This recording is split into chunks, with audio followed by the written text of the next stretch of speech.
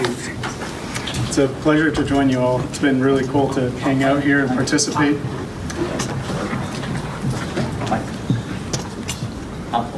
Yeah. Ping, ping, ping. And participate in the Rails developer meetup. I saw this was a meetup, and this looks a little bit bigger than a meetup to me. I've tried to follow along with talks and understand what businesses are like here, what careers are like, what people are facing as they're developing Rails applications. And it's all very familiar to me. It's been exciting to see participate in. So thank you. It's an honor to join you. I'm here to talk about what's new in Rails 6. You can call me Jeremy, BidSweat. I go by he or him. I'm in San Diego, California. Flew all the way over here. And I'm on the Rails team, and I'm from Basecamp. And I'd like to thank Basecamp too for happily allowing me to come for a week to Japan. One note, my speaking, if I go too fast or if I mumble, let me know. If you go like this, I can slow down. Because I'll stop paying attention. I'll start speaking quickly. When I'm paying attention, then my brain is kind of a naive interpreter, and sometimes it needs to pause for garbage collection. So first thing, security alert. I don't know if you saw, there is a supplement to the CVE that came out, and it was called a file content disclosure.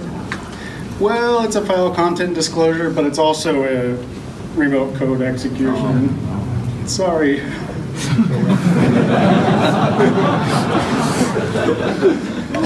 So we were not happy about this, and if you're here and you haven't patched your application yet, maybe now is the time. If you want to excuse yourself and update for the CVE, is the right time to do it. So what's new in Rails 6? When we heard from David earlier, he gave us a brief overview, and he covered really the important points. There's 2 new major frameworks. There are a couple of highlighted additions, parallel tests, multiple database support, and there are tons of other improvements. And as I was thinking about what would be important to share, the frameworks are interesting and they seem like the most important part, but when I notice what it's like to program in Rails, I'm often seeing the little things that don't quite pop out at you and you wouldn't even notice until you're using Rails and you try to use an older version and it's not there. And these all come from everybody who contributes. They're tiny things that people notice in their own applications, and at some point they decide to file a pull request. And as David alluded to, monkey patching is the beginning of freedom patching, and many pull requests begin as a monkey patch. And people decide over the course of months of development that those monkey patches are worth sharing with everybody, and those turn into Rails features. So I'd also like to give some special attention to why we added new frameworks. It's a moment of risk for the Rails community, and it's also a moment of courage. So first, why not Rails 5.3? Yeah, that's a good question. And, well, why 6? Well, we have an easy answer. We'd like to use new Ruby. We'd always like to use newer Ruby. And when we decide which version of Ruby to use, we started as saying Ruby 2.4, because that seemed optimistic. Everybody could upgrade. It would be stable. But then we think, how long is Rails 6 going to be out before we have Rails 7? Rails 7 is our next opportunity to make a major Ruby upgrade. And if that's going to be a year and a half, do we really want to be stuck on Ruby 2.4? Or would we rather be using Ruby 2.7 or Ruby 3? So it's a long time to commit, and we'd always like to stick with the best Ruby has to offer. And so this is what Rails can do as a strong default, because it's not just for Rails, it's for all Rails applications. It sets the tone for what we expect and what programmers can look forward to. You don't need to be bound to the past. Next big change, Webpacker taking over for Sprockets. I'm kind of out of my depth here. When I look at a Webpack configuration file, I don't understand. And so I watched the talk about using Webpacker and how it's for people who maybe aren't super familiar with Webpack, and talking about eject. Why would I want to eject from Webpacker? It's saving me. But I understand.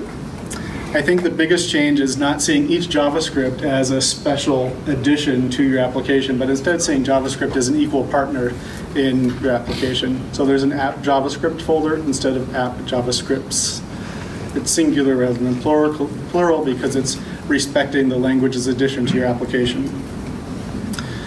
So I'll start going a little bit more quickly. So these are the things that actually change. Webpacker install happens by default now. CoffeeScript is gone. We're using ECMAScript throughout.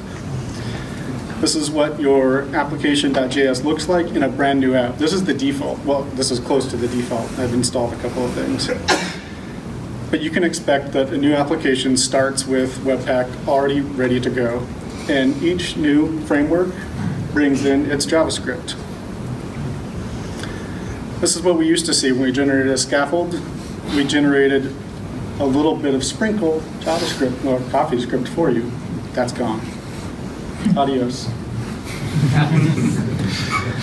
This was Rails 5. In production, we compressed assets. That's gone too. We've changed our default to respect that viewing source on the web is an important part of what Rails applications have to offer and what every web application has to offer to new web developers. So we've changed that in Webpacker and in Sprockets. This is part of respecting that I learned how to use the web by viewing source. David learned how to use the web by viewing source. It was the first way that people saw Ajax in practice and saw complex web applications start to unfold on the web. The way that you could see how any of this worked was by going and looking at the code. And who was going to share the code? Was Gmail going to share their code or Google Maps? They were sharing an experience, not the code. So we got the happy side effect, and we'd like to pass it on and pay it forward. So this is the default. You can turn it off. Source maps are enabled by default, so we get all the benefits of uglifying code, but we don't have to.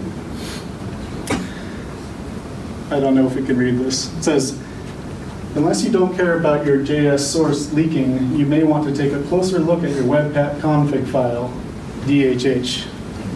So this was a call out to David on Twitter saying, hey, your JavaScript's showing. Do you know that?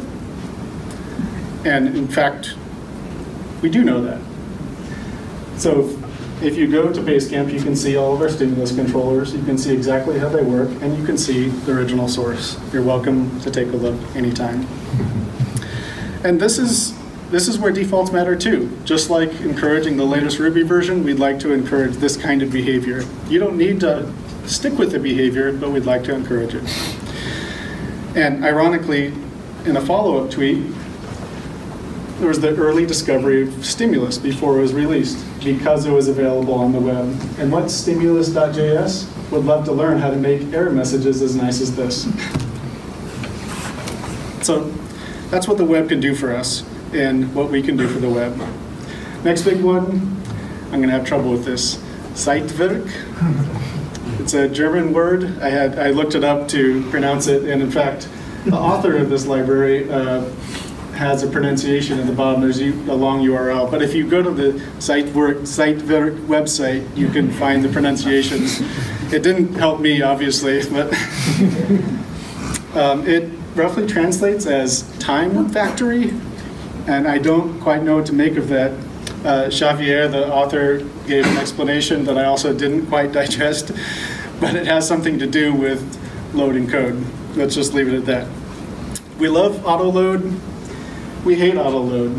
We love autoload. We hate autoload. Can Ruby make up its mind? Ruby was supposed to get rid of autoload. How long ago? Years? And yet it persists, and it's improved. Zeitwerk is filling the role of an autoloader for a dynamic Rails application that demands a little bit more of autoloading. Autoloading in the Ruby sense is saying, I want this constant to come from this file. In the Rails sense, we not only want the constant to come from its known location, but we also want it to be reloadable. And that's something that was difficult to do with Ruby autoload.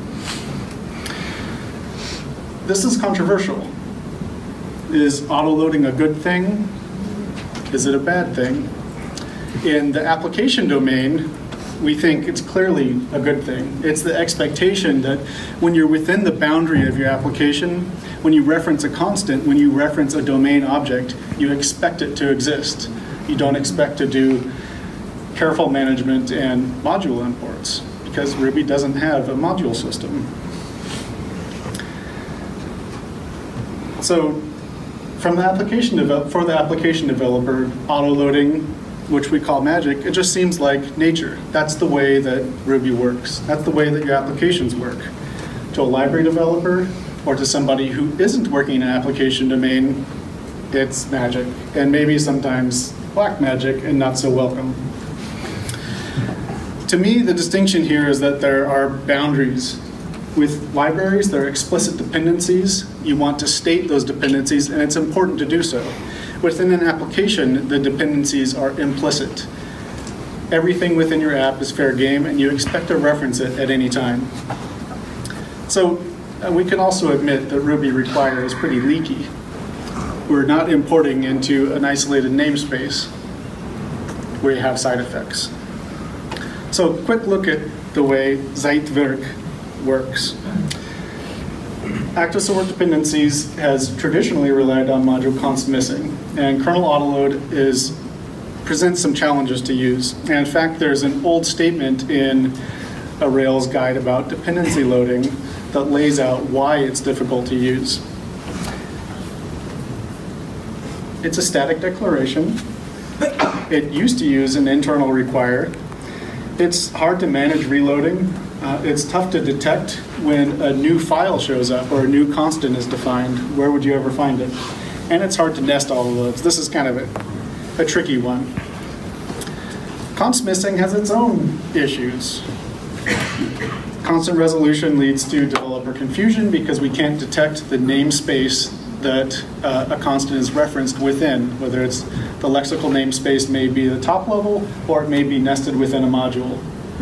And so we see at the bottom here, module A masks an A autoload. Does A colon B colon C reference C or AC? It's a mess. It's the kind of thing where we can make something that feels kind of nice, but it has all kinds of holes in it. And as long as everybody learns that system, it kind of works until it doesn't, and then it's a big surprise. We're not happy about that. So it's 2019 now, though, and so let's take another look at autoload. Maybe we can reconsider. So static declaration, sure. Internal require, that's gone.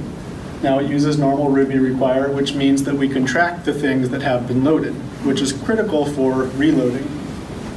Difficult to reload? Well, we can remove the constant and then we can reapply the autoload. Difficult to detect new constants? We can walk the file path because we have a conventional layout. And difficult to nest autoloads? We can track it because we have a trace point. And I'm sure this is going to be a favorite feature. We're using trace point in live Rails applications, and we look for the class event so we can detect when a class has been created. So finally we get access to understand what Ruby is doing rather than trying to infer what it's doing from the const missing hook. Instead, Ruby tells us exactly what it's doing. And here, this is a little bit of pseudocode. It's essentially saying, look for the places where classes exist, and if I found that class named, then send it to the loader and tell me what happened. There's one little bonus here. We remove the trace point if we don't need it anymore. So if all the known constants have been loaded, then we remove the trace point and it's not live in your application any further. So there are some caveats, as with everything. It doesn't quite work for everything, but it's far, far better.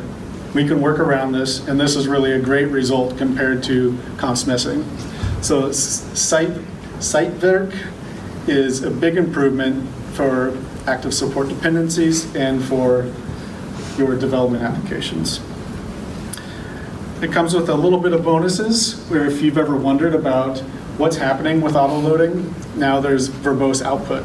So you can both troubleshoot and you can educate yourself. I found it really interesting to turn on the logger just to see what's occurring, because it's also a view into the internals of Ruby, what Ruby's doing as it references a constant, as it decides what to load, and follows the whole chain until you get your class or your module loaded. One note, another caveat, is that bootsnap, which is also a favorite feature, can't interfere with this, because bootsnap reaches into require internals and tries to modify loaded features and load paths to help speed up boot. And so that interferes with the things that site tries to do. It's a really cool library too. It's just awesome code to read. So if you're interested in having a dive into something that's a fairly simple but neat addition to the way Ruby works, you can also use it in other libraries. Okay, let's go. Parallel tests, another big one. This comes from GitHub. One of their contributions to Rails 6 is taking a broad look at what it means to be scalable by default. And that can cover a lot of things. In this case, it's what our development environment looks like. Are we waiting on a single core? It's modern times. Do we really need to be waiting on one core? This is a cool feature because it's so simple from the application's point of view. So it's something that's neat for people who are interested in technically how this kind of thing would work, but in a new application, it's just on.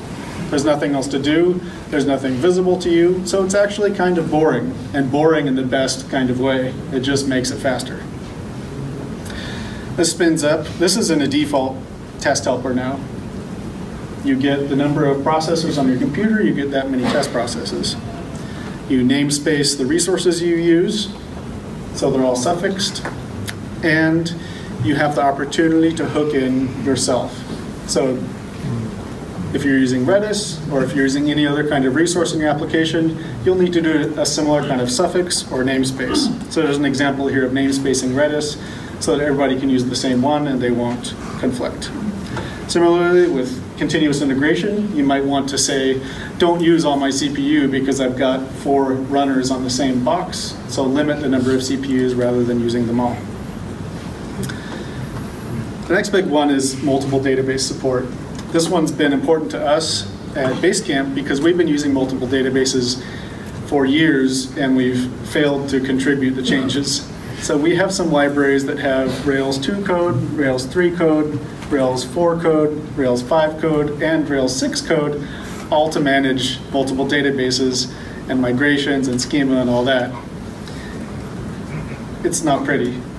I'm very glad we have multiple database support now. This goes along with GitHub's effort to be scalable by default. In their own applications, they talk to multiple databases, and they've extracted a nice simple API. In your model, you can declare that you connect to a database, you give a role name and a database configuration name. So it adds an additional tier to your database configuration: environment, role, configuration. So you can state which database you'd like to use based on the logical function that it serves in your application. Whether you're scaling out or scaling up, whether you're partitioning data, whether you're replicating data, you can represent it with a role, so it gives you a lot of flexibility for how you set up and deploy your application. And similarly, that block form connected to role is saying, I want to be connected to that role, and I'm going to do work on that database within the block. That sounds like a lot of paperwork, though. Are you going to say that I'm connected to a specific database every time? Well, so here's an example of partitioning data. You want to store something that's large in another database, but you want to keep it in your main app.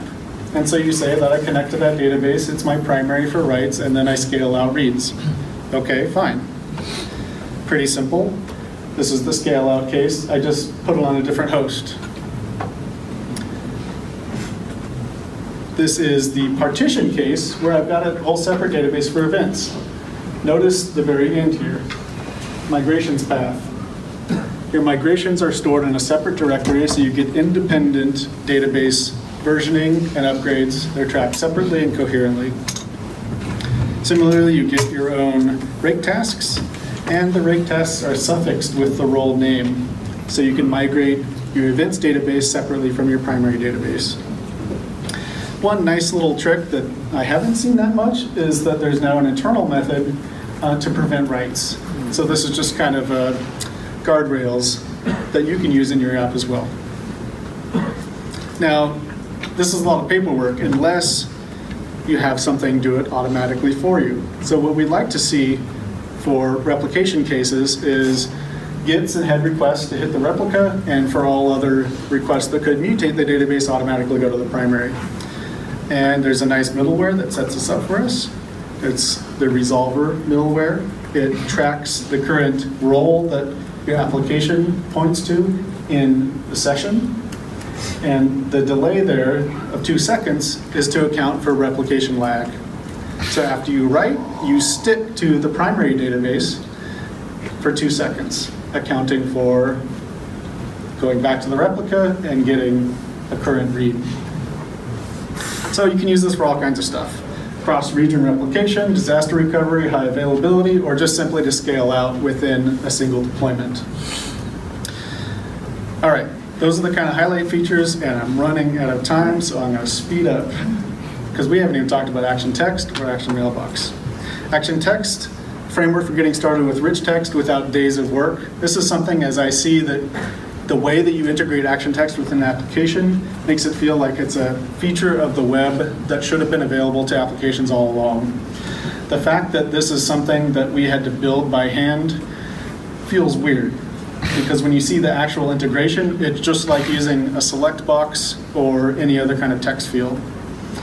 Interesting thing with Action Text, the notable thing is that it's a full stack integration. Client-side JavaScript, controllers, models, storage, and it builds on other Rails components.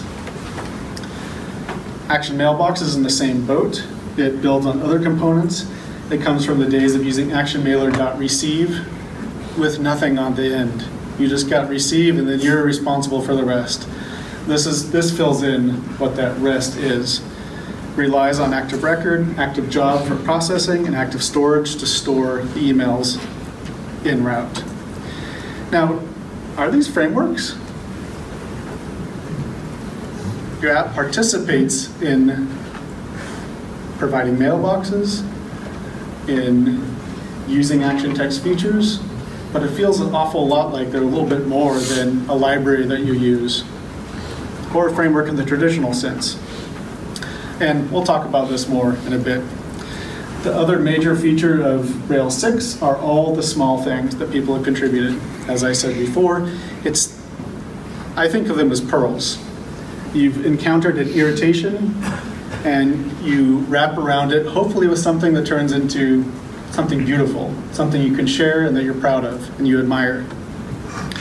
And all of us contribute these. These are the main kind of pull request, all bug fixes in there too. Rails 6 development started just over a year ago, and we have 769 contributors in that time. And that's actually, I checked yesterday and it was 770, and then I checked this morning and it was 771. In that time, that's 6,423 commits. And that's from everybody worldwide fixing issues they discovered in their apps. That's making improvements that their apps revealed to us and things they chose to share. And tons of these are first-time committers. Thankfully, GitHub now reveals this on pull requests, so you can see that it's somebody's very first effort contributing to Rails. We give that special attention and love to encourage it. It's a classic long tail, too. Every person contributing a little bit adds up to a lot, but you know, a few people contributing a lot also adds up to a lot.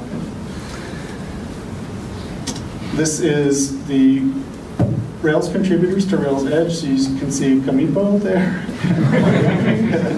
Kamipo is basically active record maintainer these days. So commit bits in Japan. Matsuda, Kamipo, Ayagi.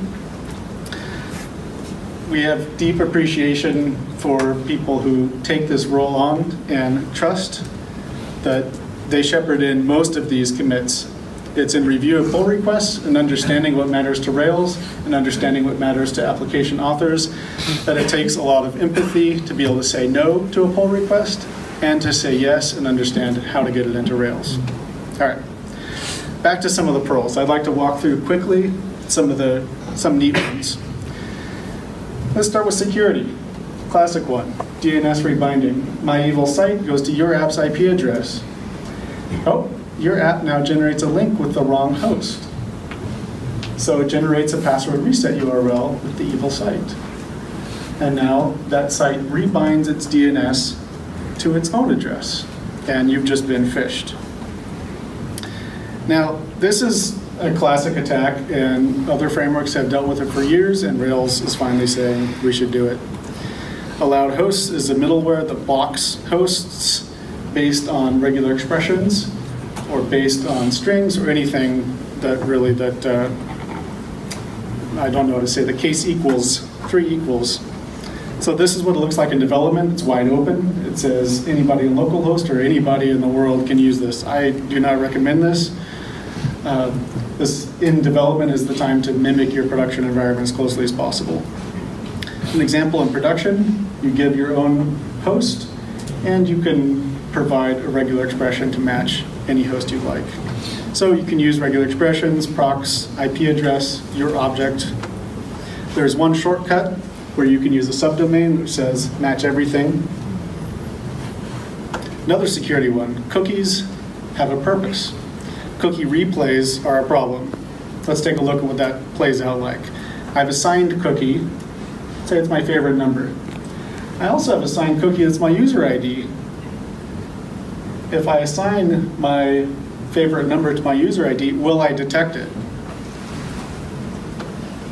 Well, what will that equal? Well, it turns out that it'll equal my favorite number because they're assigned with the same secret.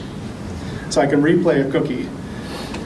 There's a new feature that adds cookies with metadata, which includes a purpose, which for encrypted or signed cookies includes the purpose, and if you try to reassign the purpose to a different cookie, you'll get no. It will disallow replay. So I recommend checking that out. It's not on by default, which it should be, but it's backward incompatible. So needs your attention. Object allocations. This is Aaron and Eileen on the case. Now all your render calls also indicate how many objects were allocated. Good visibility matches productions often when timing doesn't, because it shows the work done. More instrumentation, every event now includes CPU time, idle time, and allocations.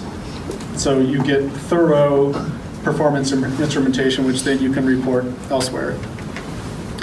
We get more events. Active job now participates in active support notifications, so you can send specific event notifications to Prometheus or to StatsD to track what your application's doing. Now we've got a lot of little ones that I'm going to go through quickly because I thought these were cool, but we're running out of time. Following redirects, capturing exceptions. These are all things that specific people ran into because their Rails apps couldn't do them, and you won't see them in a guide because they're tiny additions. Image processing, switching to libvips. It's actually not the default, but this is an awesome library to check into. Fast image processing. If you've ever used ImageMagick, you should probably be looking at VIPs. Action Cable also joins the program in getting CoffeeScript out and ECMAScript in. We get new test helpers. You can assert what was broadcast, you can subscribe, and you can assert what was streamed. You can check transmissions just like you can check mail deliveries. Tiny thing, if you've ever tried to byte slice, well, grapheme clusters are going to get split up. This was my tiny pearl because I committed a bug where we sent out push notifications that are byte limited, and when you split a grapheme cluster, it's not invalid UTF-8, but it's invalid to the human mind because you've just divided a family. And so now you can truncate bytes and preserve grapheme clusters. We have credentials for every environment, so no longer do we have access control all mixed together. Production has a separate key. You can change your database. When you say, I've got a new application, Well, it's SQLite. You forgot. Well, now it's fixed. Tiny things. Sessions aren't hashes, but we love hash dig. Well, we'd like to use hash dig on sessions, so now you can. A bug. This has been wrong for ages, and it was just fixed. What? We would garble these file names depending on your user agent and depending on a proxy, and now they're properly encoded. Pick. We had pluck, and now we have pick. So if you know what a pluck or a pick is, I'm not sure the difference between a pluck and a pick. But in Active Record, a pluck is multiple things, and a pick is just one thing. One caveat, pick is not ordered by default, so you need to pay attention, or you're getting the first thing. Create or find by, flips, find or create by. If you feel like you just learned find or create by, now to learn the other one. Create or find by avoids a race condition with stale reads, and introduces a different kind of race condition with concurrent deletes, but they're much less likely to happen. We gain fast insertions and upserts. So other gems have provided this, and now it's in Rails proper. So you can see that we ignore conflicts in the insert all case, and we update in the upsert case. We just got annotations. This is something that's in a marginalia gem. You can comment on a SQL query so that you can correlate it with what your application did. So you can include things like a request ID, a trace ID, a span ID, or just a comment that you really don't like that query. Optimizer hints also just arrived. So if you've ever wanted to limit a query time, or if you want to be specific about an index merge or join strategy, you can do it. Lazy transactions. Begin, commit, begin, commit, begin, commit. Those are gone. That sheds a lot of database load, and it's for free. More small ones, finding your own pearls. We have a year format option. Tiny thing where somebody monkey patched and maintained it and then decided to share with Rails. Thank you. So these are all small things that grew into big contributions. We see this again and again. Another one, errors kind of. You wouldn't see this until you come across it in somebody else's code. This is the kind of thing that makes your tests a little bit nicer, because you can ask if there's a name error, or you can ask if there's a name with a certain kind of message error. And in classic form, replanting seeds. Can you guess who contributed this? This is all it does. Loads the configuration, deletes your tables, and runs seed again. And that comes from DHH. But why do I need to do this? Is this bringing a smile to my face? Having to remove my database, then run seed again? I want to replant my seeds. I need a task for that. So again, our pearls. Let's go back to frameworks. Are they frameworks? We had our first test with this with active storage, and this was a risk for us. We're adding broad new things to Rails applications. Is it going to work? This came in Rails 5.2. You can declare attached files to your models, show image previews. It's full stack, JavaScript, controllers, models, jobs. The thing to recognize is that it compresses a complex system to simplify your application domain. This is our guide star for, will this make sense as a framework for Rails? Is it in the user's face? Is it interfering with your application, or is it supporting your application? Going back to being a one-stop shop. We call it a framework, but really Rails is more. It's an information system that you build on. See, our application domain is simplified by compressing the complex information system. In the case of active storage, we want has many attached in our application, and really there's a whole object storage system beneath. It's built on a complex system. Action cable did the same thing in Rails 5.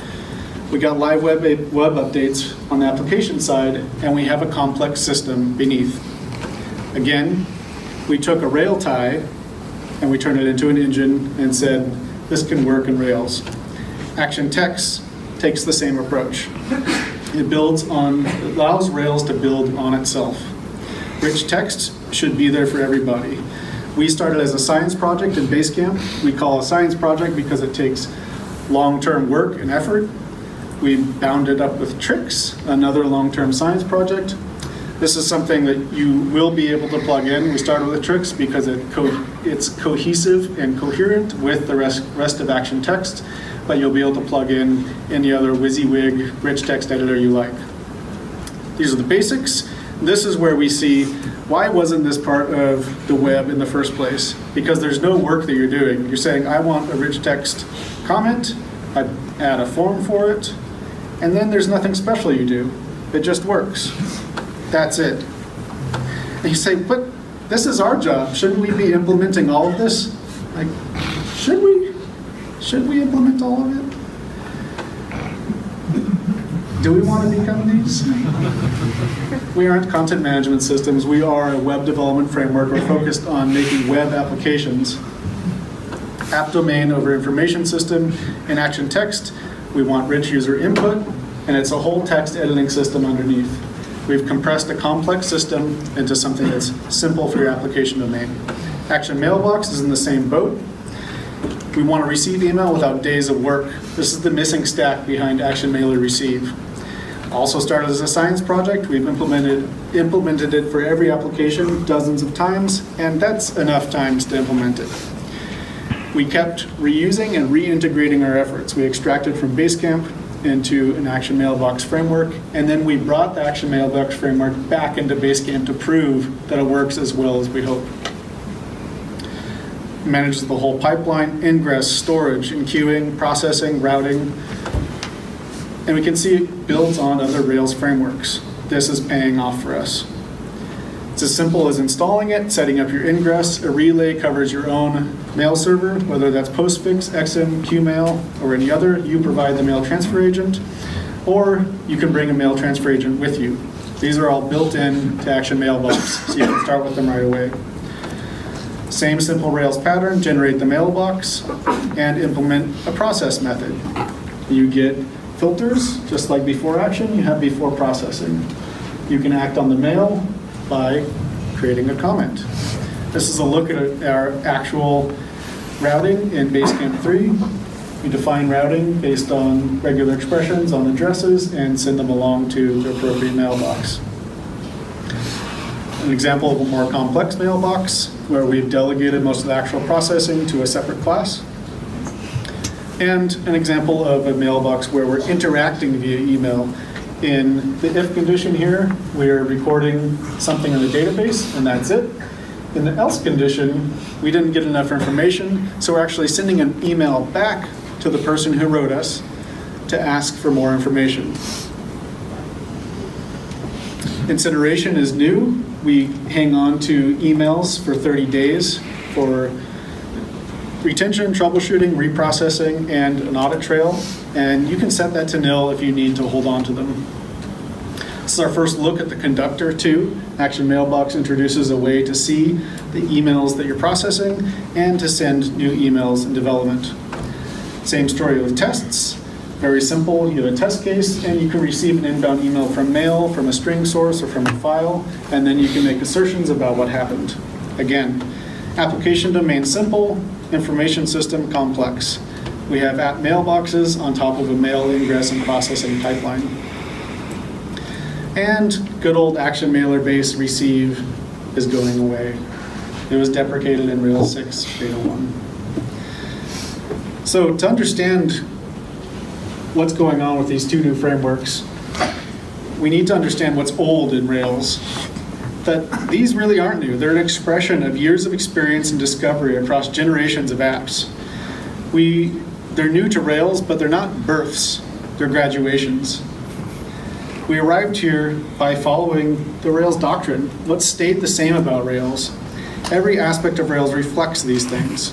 In this sense, Rails is more than a framework or a specific software version. It's our vision of the future of the web and how we build applications. We're banking on that credibility. We're running the same playbook we have with every version of Rails. We're guided by these same principles. So what's old about Rails 6 and what will be old about Rails 7 and old about Rails 10 are the things that continue to be true about Rails. And these are the things we share with you. They reflect the trust and principles that we share together and that you can expect us to continue to exhibit through the years as we develop Rails. These things will stay true. We're at home on the web. We're at home with Ruby. We're at home with our Rails doctrine, and we have something to build. These things will not change for us. So these are the things you can count on from Rails.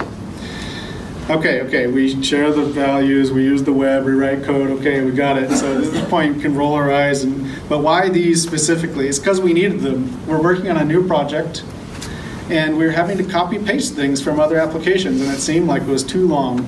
We needed them again and again and again. And now we're ready. Active Storage proved that we can do this and that it works. So we're confident, and we're going to be looking for more opportunities like this. So back to what's new.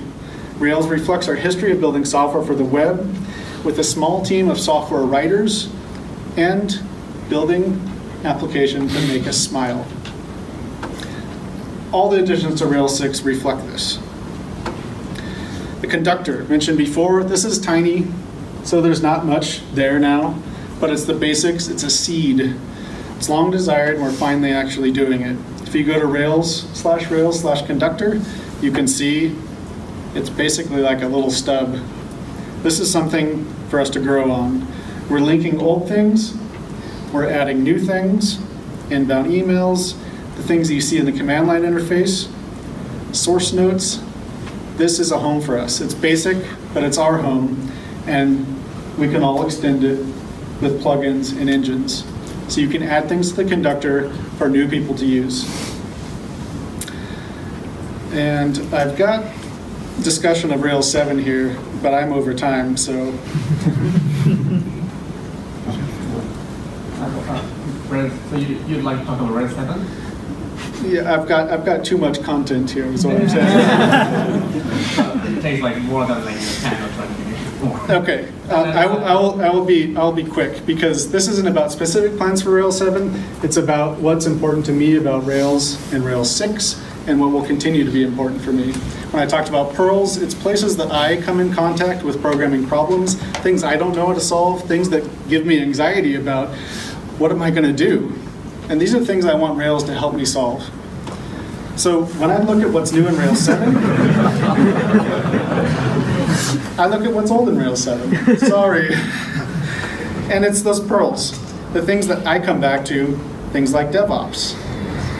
How can Rails help with DevOps? When I look at the application domain and the information system underneath, what can I compress? What can I simplify for applications? We're both software writers and system builders. We need to take responsibility for the information system and for the application we create. When I see this, Docker, Kubernetes, orchestration, cloud, mesh, that's me. Docker and development, terrible. So slow. It's clunky. Why is it this way? Why can't we make it better? We tolerate a lot, and we don't need to be so tolerant of things that affect our quality of life. So we can try other things. We could point something like Spring at Docker, get rid of the process model, make it a proxy, allow it to talk to a web API. The future is wide open for things like this. Observability also. I don't know what this means. Everybody says observability is a thing. I thought we were still doing monitoring. Observability, because devs don't like to do monitoring, we need to package it up in new nomenclature to make it palatable and trendy. Well, maybe. Monitoring, alerting, tracing, distributed systems. What does Rails have to say about these things? Logs, metrics, traces, an event stream. Products do this for us. Vendors do this for us. What can we do? We have active support notifications. This is just an event stream. What can we build from that event stream? We've got a bunch of vendor-specific tools that hook into this and do their own monkey patching rather than contributing back to the event stream. Should we be looking to open things? Open tracing, open census, open metrics. Everything is open, open, open, open, open. Why are you closed when people say open? The best I could see is open census. It's just it's a thin wrapper saying, this is how you talk to me. I don't know. It's just anti-metrics backend, tracing backend. Application resilience. Users can't notice your app is awesome if your app is down. How does Rails help keep your app up? I think this is someplace where monoliths can learn from microservices, or microservices have traveled a hard road and they've invited error conditions into their applications. Monoliths can benefit from the knowledge that microservices have gained. Of course, now you have two problems. But microservices gained the benefits that match the costs that they've incurred. We can learn from immutable infrastructure, deploying things with Docker. What does back pressure in a Rails application look like? Or circuit breakers. Going back to responsibility for both. We're software writers, we can focus on the application domain, but we're also responsible for the system that we build and everything that implies. I'm going to go quickly through. Privacy is something that's important to all of us. We see new legislation, we're recognizing that we are behind. These are things that we need to be able to guarantee users of all of our applications, and we don't have that many answers. These should be standard. This is something that programmers need to grapple with. What does it look like, our ethical responsibility to do the right thing versus just being satisfied with the technically correct thing? Matching the legislation and the letter of the law versus looking out for people. So these are things we could do. We could encrypt attributes, we could encrypt files, we could provide key rotation and management. We could allow you to do that per account. We could allow you to do that per user. And these are things that people have to build themselves today.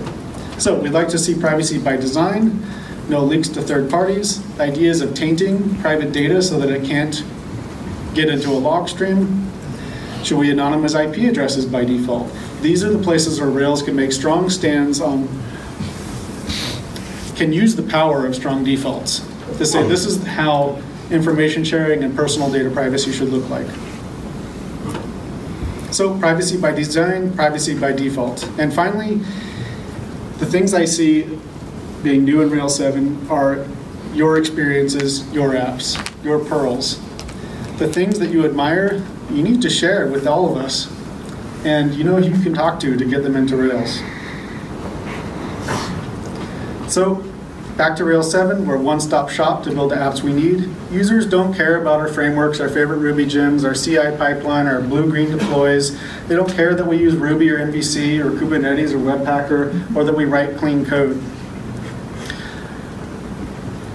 Remember, the application domain is separate from the information system. Users do care if it's a great place to go on the web. Is it simple? Is it fast? Is it resilient? Let's get the basics right. This is what users see. So what's new in Rails 7 is what's new in Rails 10. And it's what's new in Rails 6. And it's what's true for Rails. Focusing on our app domain, what matters to our business, and answering our users' basic demands. Simple, fast, resilient apps that bring a smile to our faces. So, thank you.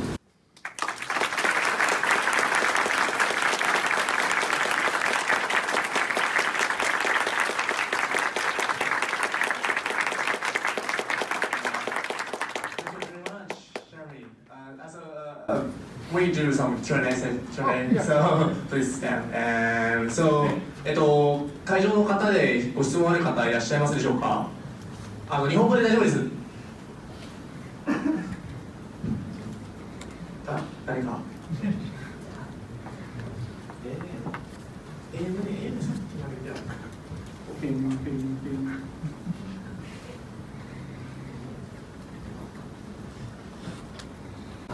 ？What do you think about OPAR? OPAR? Yes. Do you think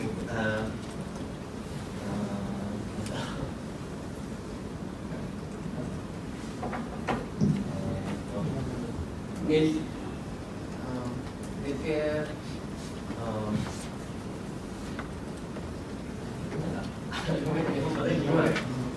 OPAR が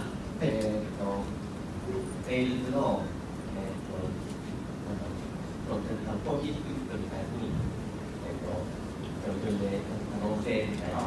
So can Opal be alternative to like JavaScript in the future? I don't know.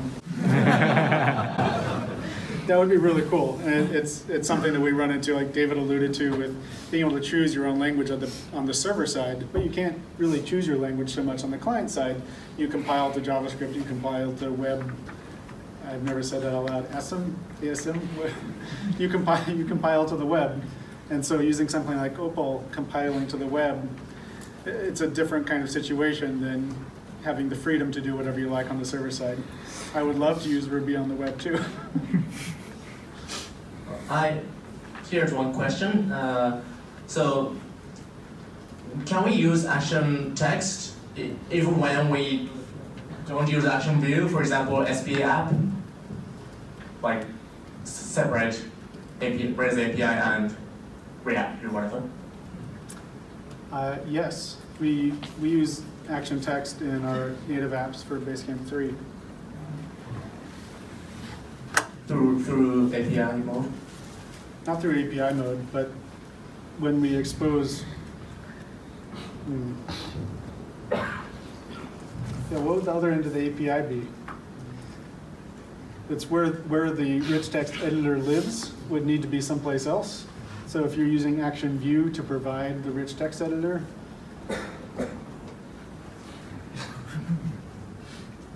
So for example, we can build our own rich text editor in React app. Yes. Then it can connect to So Rails backend. Yes, I understand. There is a pull request now to, perhaps it's not to the pull request stage, it may just be an issue, which is the issue is tricks only. And tricks is something that's bound to the action view and a web form. So if you want to provide a native formatted text editor, like using native view or using RTF instead of HTML, that's totally possible, but you need to help implement it. So it's not implemented yet, but No. まだ無理だそうです。質問としてはAPI モードとかの時になんかアクションテキストを使えるのみたいな話ですね。そうですね。で回答はその機能が欲しかったらコード自分で書いてください。リクエストお待ちしてますという。なんでその機能欲しい人はぜひプルリクエストください、実装してくださいとのことです。Thank you. So the 最後の質問どなたか。